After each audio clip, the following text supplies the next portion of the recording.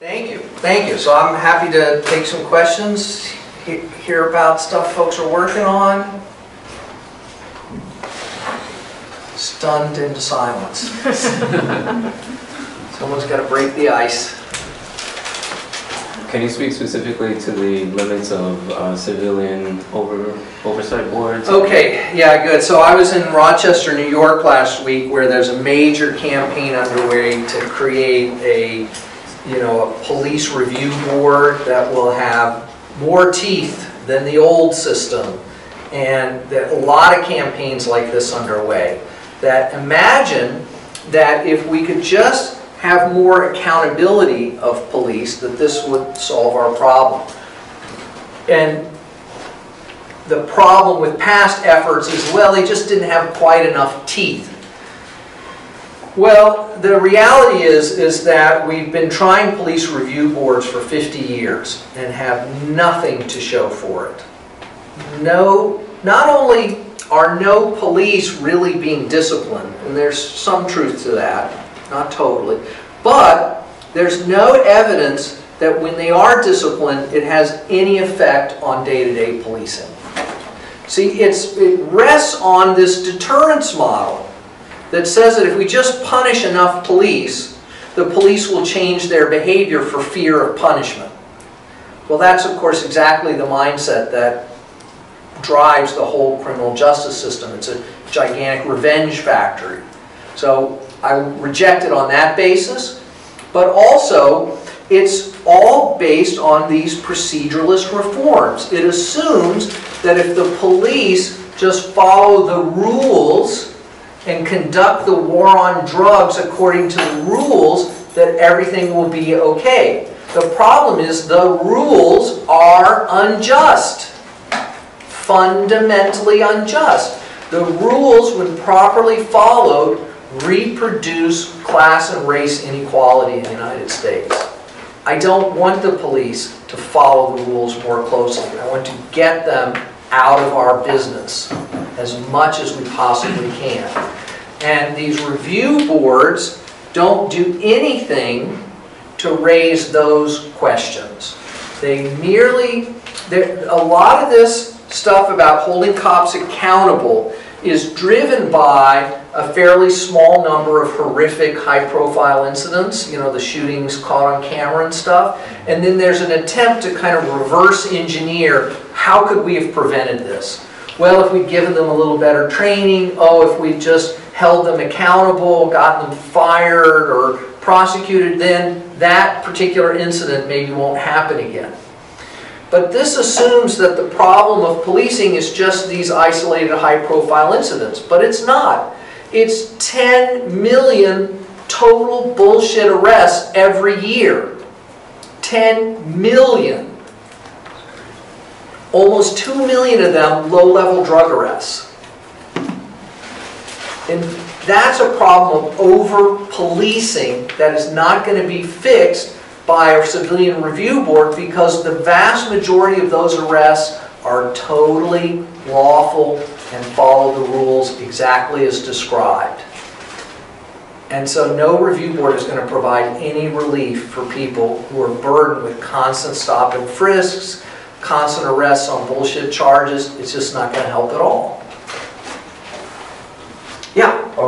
Would you say in your recent studies also that in recent years the racism between Latinos and Latinos, black and black, like a black officer or black suspects, Latino officer, Latino suspect is rising? That racism that you're speaking about, that's built in the mission. Okay, so one of the responses we've seen to abusive, problematic policing is the idea, well, if we could just get the police to look more like the community, that this will somehow fix the problem. This is the police diversity strategy, hire a few more black and brown police officers, get police to live where they work. Every study ever done shows that this makes no positive difference. The race of the officers is irrelevant. Residency requirements are irrelevant. They're great for economic development, getting some folks in the neighborhood some good paying jobs is good for the neighborhood, except of course as soon as they get the job they move out of the neighborhood, and then they identify with the police and they move into a police neighborhood out in the suburbs, and they're not really part of the community anymore for the most part. But basically, as long as their mission is to wage war on the public about everything in our everyday life, it's not going to matter what race they are. In fact, some studies show that non-white officers are more likely to make arrests of non-white people than white officers are in similar circumstances. Does not help. Yeah? How dangerous is a Kamala Harris presidency? Well, dangerous. Yeah, dangerous. I mean, it's not going to help. Her attempts to rebrand herself as, you know, thinking about the well-being of communities. I think we know what she's really about. She's got a long record as a prosecutor, and it's pretty horrible. You know, putting mothers in jail when their kids don't show up at school, you know. Basically, a massive campaign of criminalizing poverty, especially of black and brown people. She is a legal proceduralist who believes that the police and the rule of law are going to be what makes these communities better. If we just threaten enough people and punish enough people, that'll solve the problem. And that's exactly the opposite of what we really need. And Cory Booker's not much better on this, despite the First Step Act and some good stuff about marijuana. When push comes to shove, you know, he's going to back a police-led solution, I think. Can you talk about police unions and how they like thwart those city oversight boards and how they water down legislation?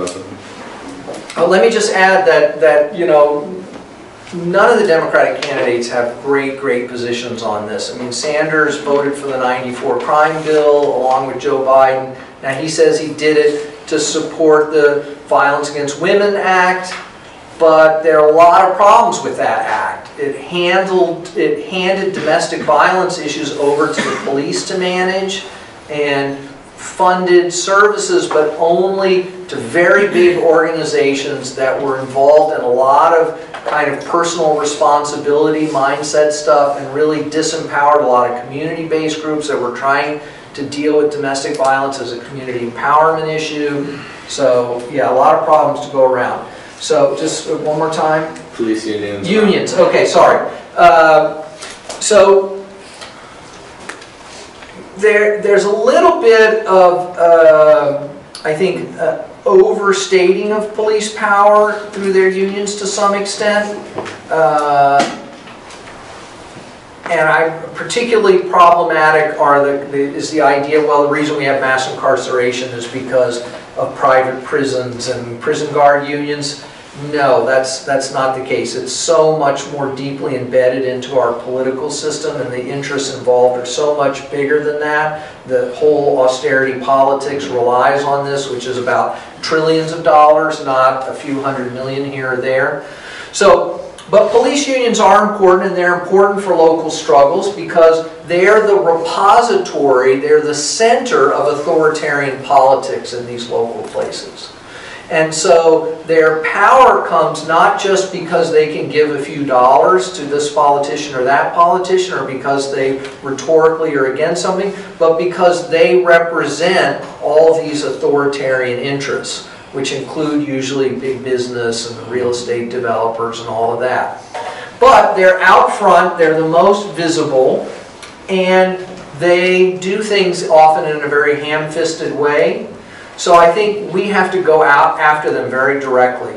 Not because they're unions, not because they want to get 2% on their pension or whatever. I mean, workers are going to form unions. I'm a union member and fourth generation, you know. So I'm not about breaking the unions. I'm about attacking their politics. So there are a few things that are being done about this. One is that some groups are organizing to block their contracts. So in Austin about 2 years ago, they organized to get the city council to vote against the contract that had been agreed to by the mayor that gave them a lot of sweetheart deals and perks and, you know, avoiding prosecution and stuff, discipline and stuff like that. There's a similar campaign underway in San Francisco, and other cities are looking into it. Also, there's an effort underway to figure out which politicians are taking this cop union money. In California, they already have a statewide database that's been created so that you can see who the different police and correction unions are giving money to. And I'm in talks with some of those folks about trying to do this on a national scale, and there's some, I'm trying to maybe get some interns, I'm talking to some other academics to see what we could do over this summer, because anybody who's taking that police union money is not our friend. Because that money stands for everything that we are against. It stands for the idea that police are the solution to every problem. And once you go down that road, that means there's never going to be enough money for the things that will actually make communities safer and stronger. So find out who's taking the money and call them out on it. Make the politics clear. This is not just support the troops. This is criminalize the communities. That's what taking that money means.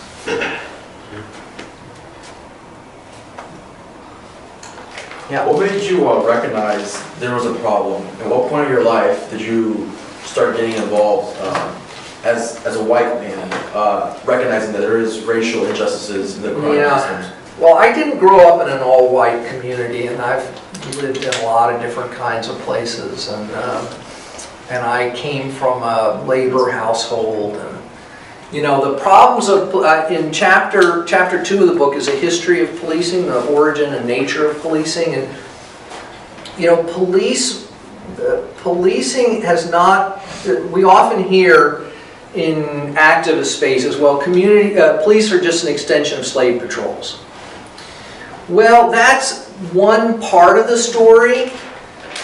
I talk about Savannah, Georgia, Charleston, South Carolina, Savannah, some other places where, yes, police forces grew out of attempts to manage slave populations in these industrial emerging cities where slaves actually worked outside the home, traveled to work, and had to be.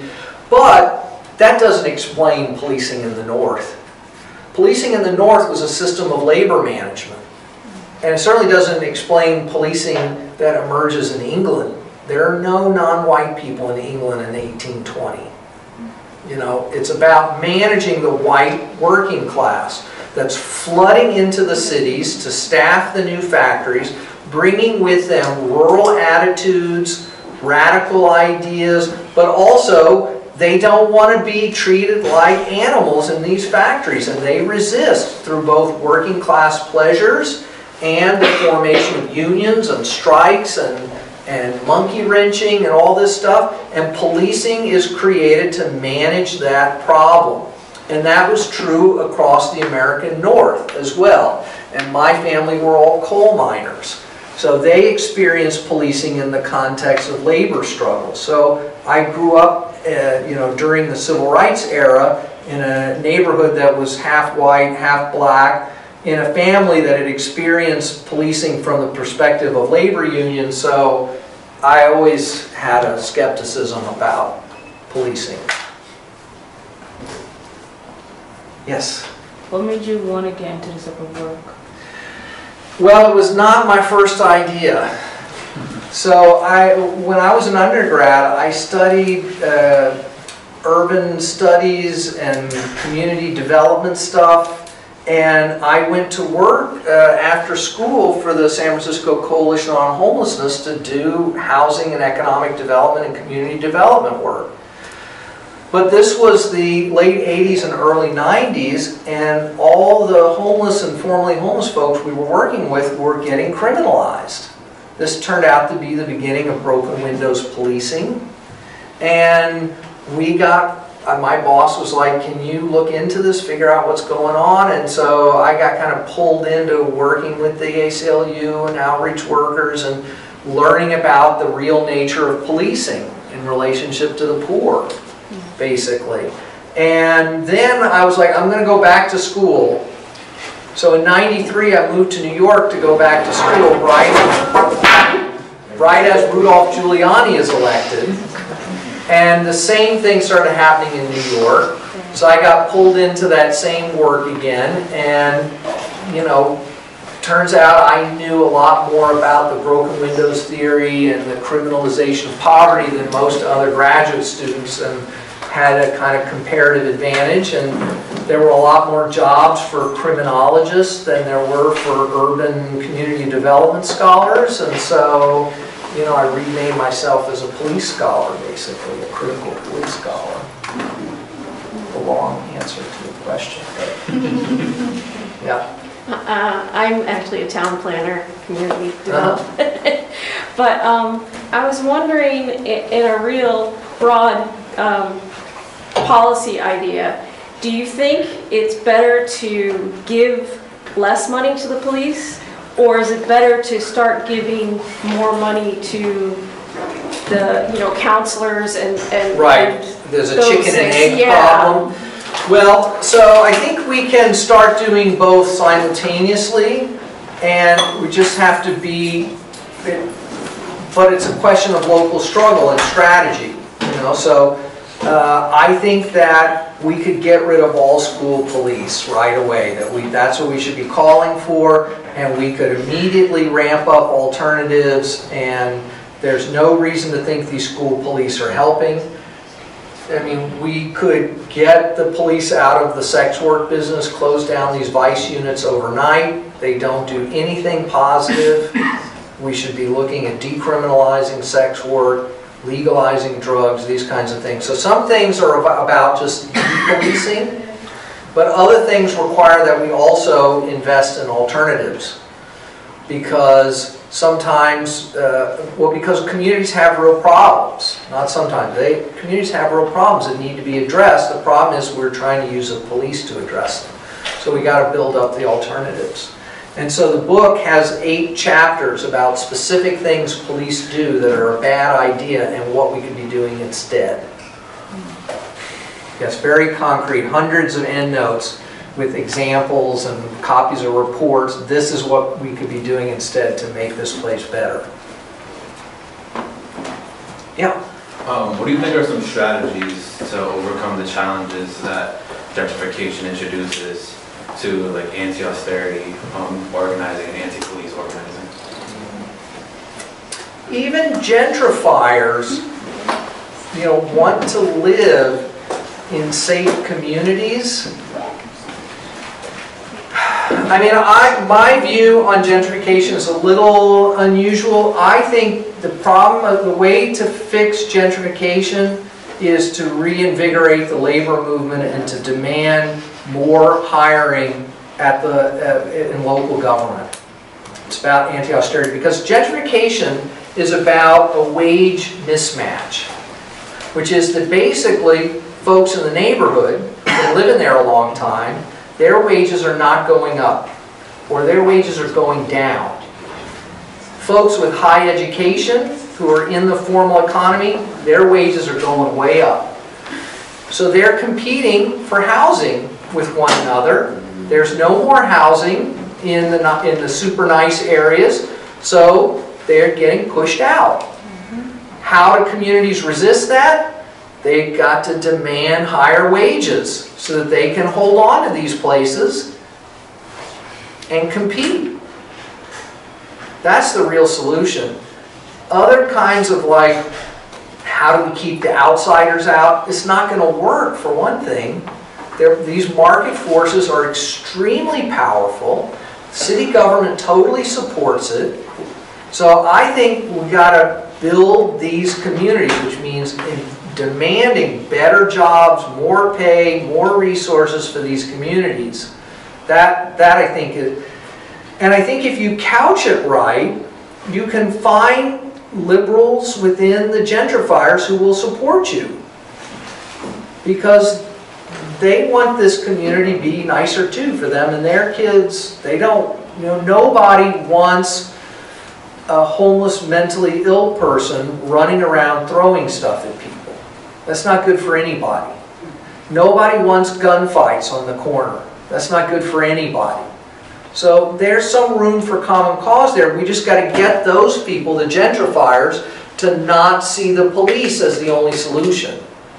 Because right now, that's the solution to every problem for them, is call 911 and get the police involved. So we've got to develop campaigns that say, no, there's an alternative, there's a better way to deal with this. You don't have to be Permit Patty, you know, about every goddamn little thing. Yeah.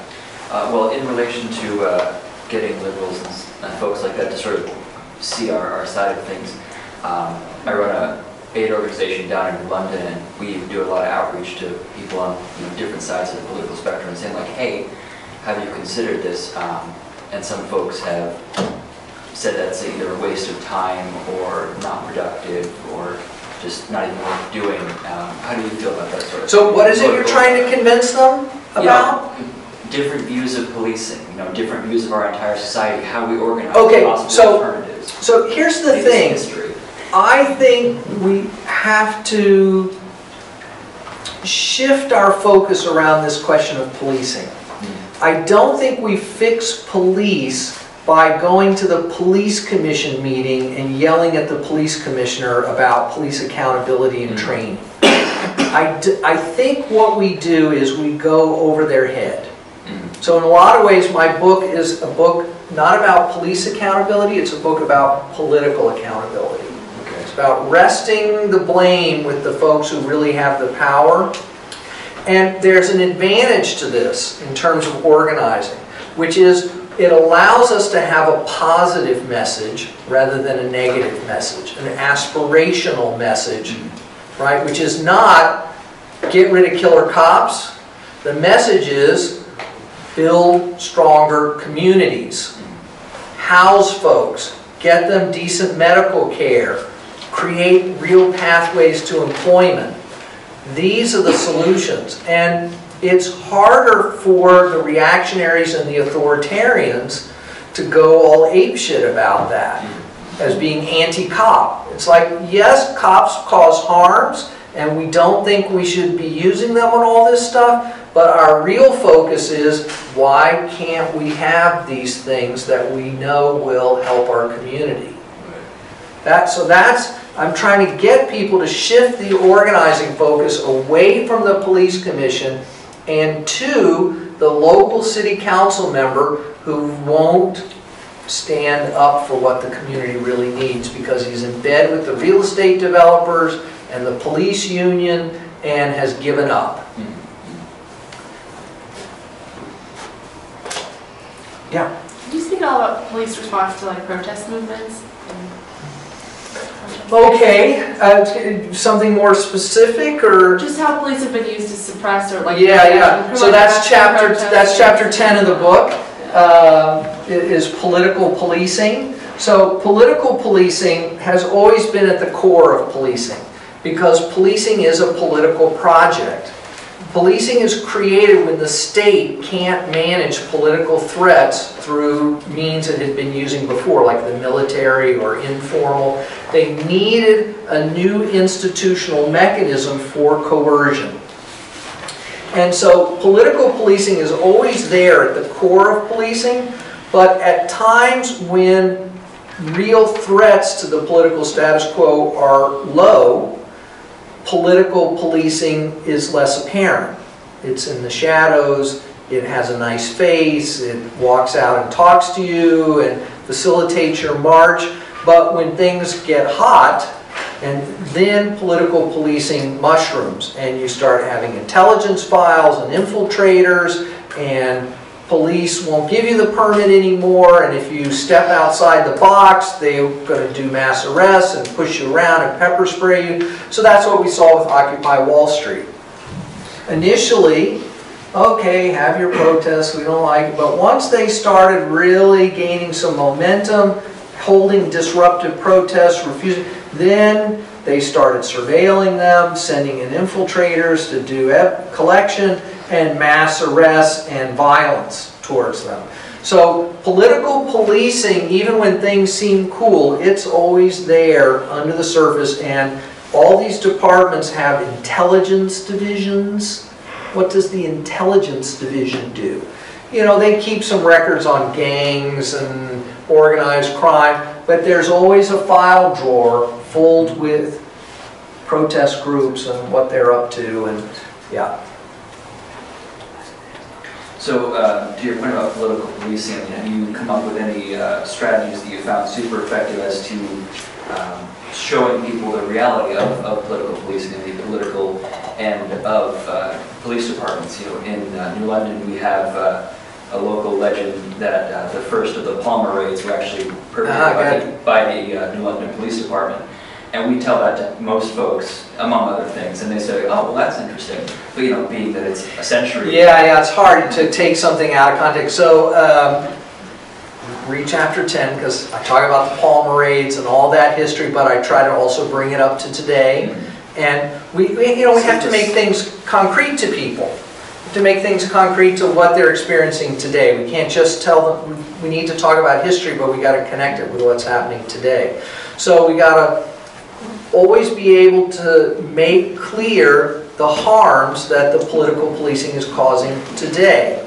So we've got to have a framework about some kind of idea of human rights or justice or democracy. I mean, we don't want to overplay certain kinds of liberal myths about how great democracy is as practice, etc. But people can relate to the idea that police should not be a political arm of the state, even though they always are. So there's a legitimacy problem for them, but we have to make it real to people. And it's hard because they try to stay in the shadows with this stuff as much as they can. Mike? Can I jump in on that question? Yeah. And so, I mean, to kind of connect back with Occupy Oakland, and one of the things that was successful about that movement was amongst the people themselves. A lot of times we talk about what we do about the police, at least there, why that space was what it was people kind of amongst ourselves kind of made a decision that we weren't going to negotiate or listen to or abide by what the police wanted people to do. And so in terms of, there's a lot of people in this room locally involved in a lot of different struggles, and I think part of these questions about like how do we kind of play better for the future, and some of these things in terms of kind of having that kind of collective, not being able to be divided. So the police are often successful when they can identify the good protesters. And so to kind of, amongst ourselves, figure out a way so that we can create a situation where there are no good protesters, or at least no protesters kind of take that role, if you will, if you kind of follow what I'm saying. And Occupy Wall Street was pretty good about that, not requesting permits and stuff. So I think it's important, yeah, to show the contradictions, if you will, by asserting your rights rather than abiding by what the police just try to tell you you can do, which is often not lawful. And what was I going to say about that? Yeah, so the police want to use this negotiated management style of getting everyone to cooperate with them while they put you in some pen 3 blocks from where you want to be, and then they're like, that was a successful protest. And so groups that call me, as they often do, about advice about protest permits and stuff, I'm like, do you have to have a stage and amplified sound? No, we just want to picket. Do not call the police. Do not tell them you're coming, because they will negotiate you out of everything you're trying to do. Just go and do it. And then they'll show up and they'll be kind of angry at you, but it's going to take them 20 minutes to organize themselves to push you out of there. So at least you can have 20 minutes, and then everyone in your group is going to be like, why can't we have a peaceful picket in front of the business that we're angry at? Why is it that the police always force us to move 2 blocks away and stand in a metal pen? So you're educating people about the nature of political policing when you do that. You just have to, do things smart and safely, right? I've heard that at, I think it's called Resist Marxism, or like a white supremacy demonstration here in Providence. There were a couple of them, and there were a lot of protesters But what I've been told is that the police seem to be on the side of the white supremacists. Have you been seeing that in the country, or? Yes, do you want to add to that? I think the clarification is that it was riot cops back behind the neo-Nazis who had just started a bunch of different kind of demonstrations, but not instead dividing a line, but acting as sort of a second guard. Yeah, well, this is always the case, right? That sometimes it's more obvious than others, but the history of political policing is never politically neutral. It's always favors, you know, authoritarian groups over the alternatives. So the infiltrators, intelligence gathering, the street suppression is always directed at left-oriented groups, for sure. Now they feel the need to try to produce a sense of democratic legitimacy, so that they will always deny these preferences. But when we allow police to make decisions about who gets a permit, when and where, how things are policed, you will see in every case that the right wing has certain kinds of advantages in those arrangements. Yeah, good. For one, we have, you know, a time check. It's 7 o'clock right now. We have this space until 7:45. They close around 8, so that's just a point of information. We don't have to keep on doing the Q&A type of thing. We can shift over into conversation if people feel that that's valuable. To create a space for, you know, discussing the current campaigns that are occurring, reflections on movements that we've been involved in, etc. I do have one question, if that's okay with you. Speaking about that, what happens when in our campaigns we avoid directly challenging police power? Either that, or what happens when the things that we're aiming to achieve in that pursuit, we avoid challenging the police? Yeah. So this is often the challenge that we face when our friends and allies adopt proceduralist strategies. So it's very tricky about how to figure out what's a reform that just re-empowers the system, re-legitimates it, versus one that's leading towards a logic of the alternative.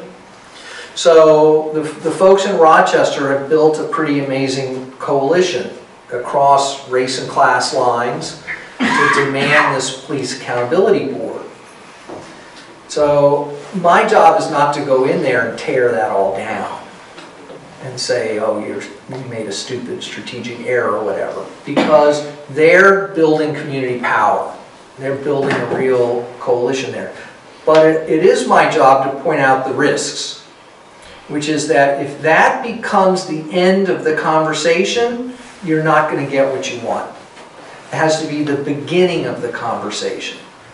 So what I often say to folks is that, you know, it's great that you're doing this, that you're trying to win this, but what's the next step? And how can that next step really get to what the community really wants ultimately, which is not just better training for the police, but better communities where the police don't have to be so involved. So the risk of ending the conversation with just the procedural reforms is that political leaders will go on stage and say, we worked out this great compromise with the community and now everything is great. And we can just get right back to doing what we were doing before. Maybe we'll try to shoot a fewer number of black people in the future, but otherwise everything is good now. And this is like the thing with implicit bias training. You know, liberal politicians love this because it's a way of saying we're doing something about the race problem where no one's at fault, no one's going to be held accountable, and nothing is going to change, except that they spent $30 million on a giant wasted implicit bias training regime. Yeah, so we don't want to end the conversation with reforms that are really designed to restore legitimacy to policing, because policing is the problem. That's the problem. Even when it's done effectively, it's a problem. Was someone in the back? Yeah. I was gonna say, did you hear about the militiaman at the front? At the border? At the border, yeah. Yeah. So is that considered domestic? That's chapter 9. Are they considered domestic terrorists? Well, what does that mean to say domestic terrorists, and who decides what a terrorist is? So after the book came out, you know, there was that horrible shooting massacre in Las Vegas, and I wrote an essay that said that our goal should not be to get that labeled as terrorism. I understand the desire to do this because we see only people of color getting labeled terrorists. We don't see the white groups being labeled terrorists. So, but to me, this is like giving anti-bias training to narcotics units. It's thinking that racial disparity is the problem. But the problem is not racial disparity, it's calling things terrorism. That's the problem. Because even calling what other folks are doing, some of which is horrific, when we label it terrorism in the US, what we're doing is we're enabling a massive system of illegitimate and unjust policing. That's modus operandi is entrapment, surveillance, breaking into people's privacy to resolve what are political problems at the heart of the American political project. And we've got to demand that we actually address the political problems. Like, what the hell are we doing in the Middle East? But see, once we label it terrorism, then it's just the evildoers. All discussion of politics, shared responsibility for this mess, all that goes right out the window, and we just ramp up the power of the FBI to go around spying on people and entrapping them. So, do I want something to be done about right-wing extremist movements? Yes. But it's a political problem at the heart of American politics. We've got to get rid of Trump and the whole Trump infrastructure that is enabling and supporting right-wing extremism, and we've got to root it out at the local, we've got to see it as a political project instead of imagining that the criminal justice system is going to save us from that. Because it's not. It's in bed with those people. Can you speak to the characteristics of substantive justice? So, proceduralist justice, again, is this idea, get the police to professionally follow the law. Substantive justice is the idea of actually looking at what kinds of outcomes these systems produce. So, again, if we think the problem of the drug war is just that it's racially disparate, then the way we fix that is to arrest more white people on drug charges. But if we think that there's a substantive problem with the drug war, then the solution is to end it, to replace it with an actual public health-oriented approach, an economic development-oriented approach to the drug problem. Because even procedurally proper drug arrests are substantially unjust. And this is really the core of the problem of most academic research about policing, is that it has completely lost sight of substantive justice issues.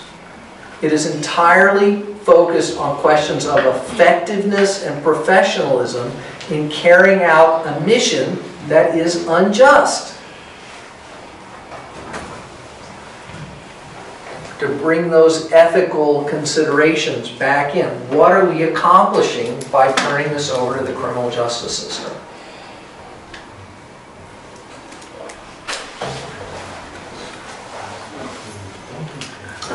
Local strategic questions people are sorting with, are struggling with, trying to sort out. If not, there are chips and soda in the back. I'm going to stick around. I have some copies of the book that I can sell for cheap and sign. So thanks for the great conversation. Thank you.